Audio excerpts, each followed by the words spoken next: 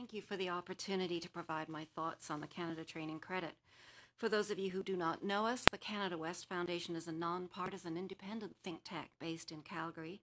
We work on issues of interest to the West and by extension all of Canada. My work in the Human Capital Centre is devoted lately to skills development and the competency-based approach to workforce development and deployment. I believe that the Canada Training Credit is a good idea in principle.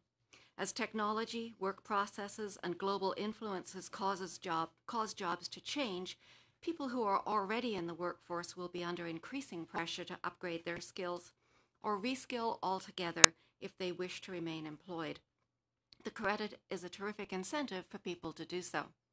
However, I am not convinced that the credit as described in Budget 2019 will achieve the goal of helping Canadian workers be better prepared for the changing workforce.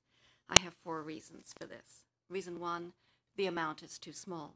The credit is $250 per year to offset up to half of eligible tuition expenses, yet tuition for both credit and non-credit courses at eligible post-secondary institutions run in the range of $400 to $800 per course. At $250 a year, it could take 20 years in the workforce to be eligible for coverage for one diploma, or for half of the cost of a diploma.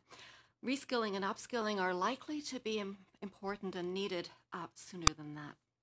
The very people who will need to reskill the most, those in lower skilled, lower paid jobs that are most likely to disappear or to be disrupted by technological change, will be the least able to afford to reskill through this credit.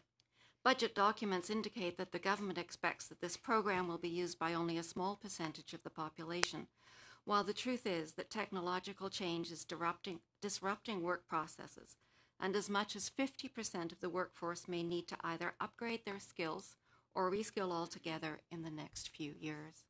My reason 2, the credit for tuition paid to eligible institutions, the credit is for tuition paid to eligible institutions, and these providers are not able to offer much of the training that is needed. Full programs at eligible institutions are expensive, but more to the point, they may not be what people need. Much as the supply chain has moved to just-in-time delivery of goods, the workforce needs to move to just-in-time delivery of the skills, knowledge, and attributes, known as competencies, required to complete the various tasks of ever-changing jobs. The vast majority of eligible institutions offer, for the most part, courses and programs that are semester-based or offered one time per week over a period of weeks, and they may not be offered when people who are working full-time can be available for classes. In many cases, the best solutions to workplace needs are short, online courses available 24/7, targeted to filling gaps in specific competencies. They are offered through private online training providers.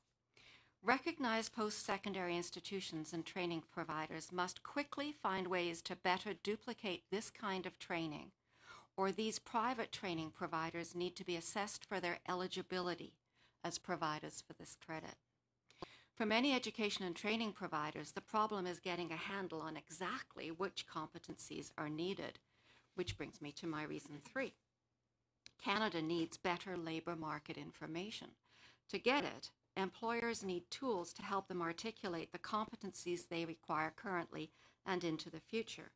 And individuals need better access to information about which competencies they will need to have, which they already have, which the competency gaps they need to fill, and the fastest, most efficient ways to fill them. And education and training providers need this education. I say now in my notes, but I think I mean yesterday. Canada does not yet have these kinds of tools, known as competency frameworks. We need to build them quickly.